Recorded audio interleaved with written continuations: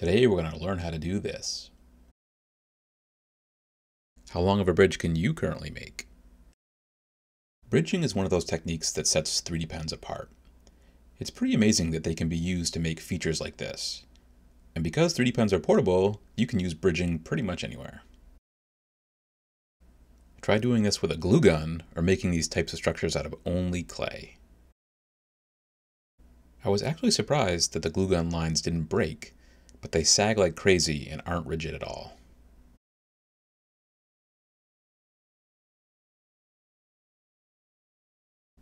In this tutorial, I'm going to go over my tips and tricks for successful bridging and also give you some nice ways you can practice to improve your skills. I'd say bridging is an intermediate technique. If you're a total beginner, I'd recommend checking out some of my other tutorials first. Or not, you do you. Bridging means 3D penning from one surface to another completely through the air. Said another way, it means the filament you are penning is unsupported and has nothing underneath it. A tricky distinction is drawing into the air versus bridging. Drawing into the air is penning from one surface and then stopping in mid-air, not drawing between two fixed surfaces like bridging. Now we can talk about some of the most important factors to successful bridging. The first one is that bridging shorter distances is way easier than bridging longer ones. Always try to make the distance you're bridging as short as possible. Also, if you can add a surface or edge that splits a large span, it will make your bridging much easier.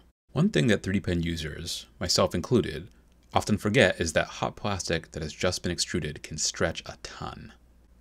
And a lot of bridging is just controlling that stretching. Keep in mind that if you have the wrong temperature settings, it can really mess things up. If the temperature is too hot, the plastic will become super stretchy and difficult to control. Here the temperature is set way too high, and you can see that at a normal bridging hand speed, the filament stretches a lot more. So what else can you do to keep the stretching under control? Well, you have a number of options. The first is fine-tuning your hand speed. Move too fast, and this happens.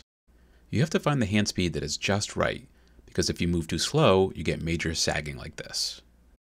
The next option I'm going to talk about was one of the keys to greatly improving my bridging. So wake up!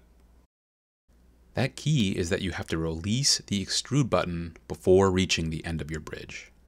This is a little tricky to show, so for the next clip, the pen sound is going to be on, so pay attention to that.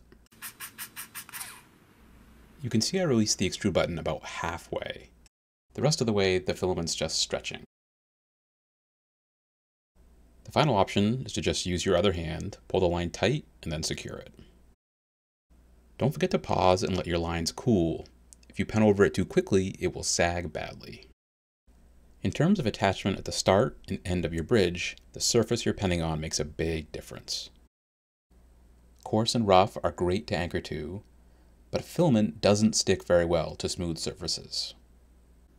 This also brings up the point that anchoring is super important to holding the start and ends of your bridge in place. Here I'm showing anchoring on 4 different surfaces.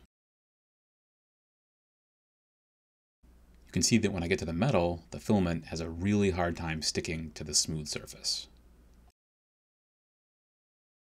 Remember, PLA sticks really well to itself, so you can make a full perimeter or line of PLA to anchor from.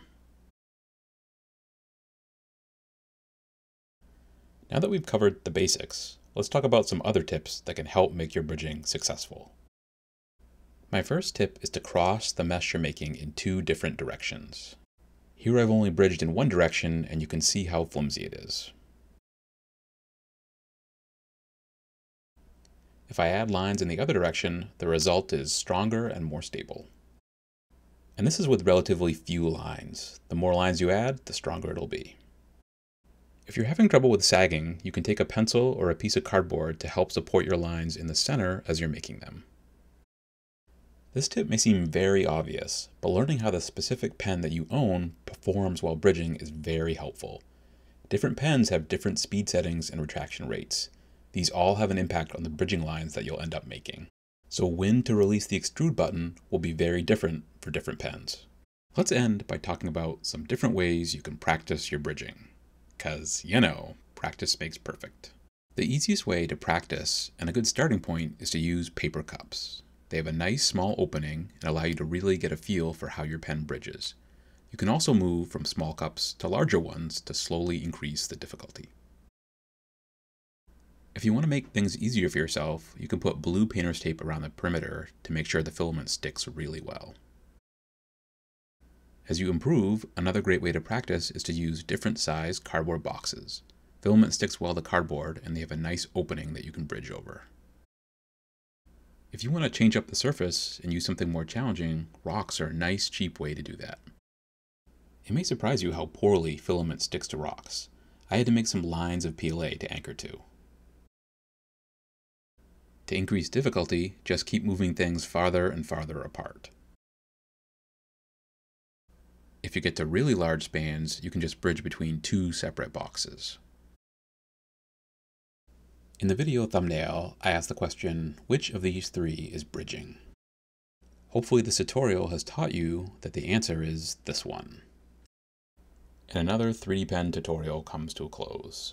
I have lots of other tutorials and new techniques on my channel, so be sure to check out those videos if you're interested. Did you see it? Well, looky here. Here's a playlist of all those tutorials I just mentioned.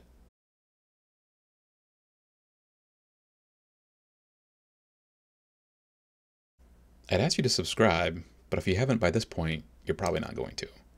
Thanks for watching, and I'll see you next time.